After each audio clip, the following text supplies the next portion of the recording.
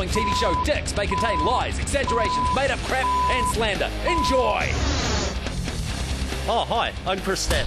And I'm Matt Heath. Tonight on Dicks, we take a look at New Zealand's most hypocritical dicks.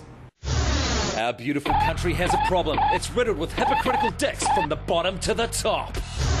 Take this rubber Johnny of a PM, who's also the Minister of Tourism, but chooses to take his Ponzi rich man holidays in his $5 million home in Hawaii.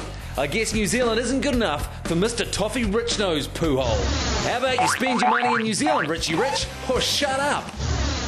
That's why you, Mr. Prime Minister of Tourism, are our first nominated hypocritical dick.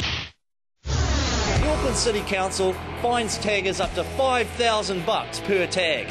But rich dick knob ad agencies and their guerrilla street marketing campaigns only get fined $100 for the same fucking crime. And this supposedly anti-tagging council pays these same ad dicks to advertise their council events. Hypocrites! Does this mean a tagger called Auckland City Council could tag anywhere he wanted without getting in shit? And what about hippies? They'll hug trees all night if you let them, and then they jump in their shit-f***ing house bus, piss up and down the country spewing black smoke all over our precious f***ing environment. Hypocrites! Hippogriffs are magical, half-eagle, half-horse beings, born of griffins, and sometimes featured in J.K. Rowling's books about gay wizards. And for f***'s sake, please don't get me started on this stupid Irish planet-saving git. I've got an idea, mate. Instead of hassling your Auckland Mount Smart Stadium crowd to text in money to starving kids, why don't you catch a fucking taxi to soundcheck and send the starving kids the change on your helicopter ride, you hypocrite! Bona and The Edge are our fourth nominated hypocritical dicks. And get this, the other night I had some mates round at my house for a few beers. Nothing big, no massive party, no loud stereo, but the church across the road called noise control. Then, 7:30 the next morning, I wake up with our f***ing bell ringing 28 times! Fucking hypocrites! Shut up! I'm very hungover! And you know about Christians in general, always making complaints about sex and violence on TV, when their favourite book contains sex and violence. It also contains rape, torture, sodomy, racism, slavery, domestic violence, and nailing a nice young man to a bit of wood. I mean, how violent's that? What the fuck? And that's why Complaining Christians and your hypocritical R-rated book are our first nominated dicks. It is no surprise that our next subjects are hypocrites. They are parasitic worms leeching off their fellow man. They are, of course, parking warden scum.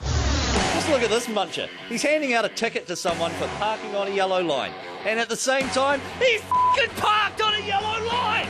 The f***ing hypocrite is committing the same fucking crime he's punishing the other for! What the fuck? Okay, we've been waiting up here for about an hour. We've finally seen a parasitic parking dick. I'm going to go down there and I'm going to ask him to justify his actions. And hopefully we can get a straight answer. Unfortunately, Matt unplugged his mic like a dick, thus f***ing the audio for this entire informative interview. Hey mate, why are you being such a dick? I'm just doing my job, mate. Why are you a dick? Just look. Your job sucks, mate. You're a dick. Look. Dude, your job sucks. Look, I'm just doing my job. Are you proud of yourself? Just look. Are you proud of yourself? Just walk away. You're a dick. Just walk away. You're a dick. Just walk away, mate. You're a dick. You know the... Is that right, hypocritical parking dick? Well, how do you like your eggs?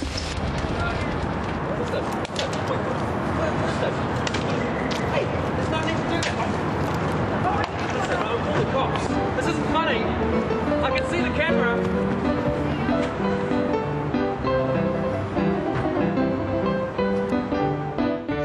For handing out tickets for infringements you commit yourselves, for calling the cops when we pelted you with eggs, when you pelted our cars with tickets. Parking wardens are New Zealand's biggest hypocritical dicks. May your names live on in infamy. Listen up, New Zealand. Hypocrites hide in every corner of our beautiful nation. You could be one yourself. So tonight, New Zealand, before you go to bed, take a good hard look in the mirror and ask yourself, am I a hypocritical dick? And if the answer is yes, punch yourself in the face.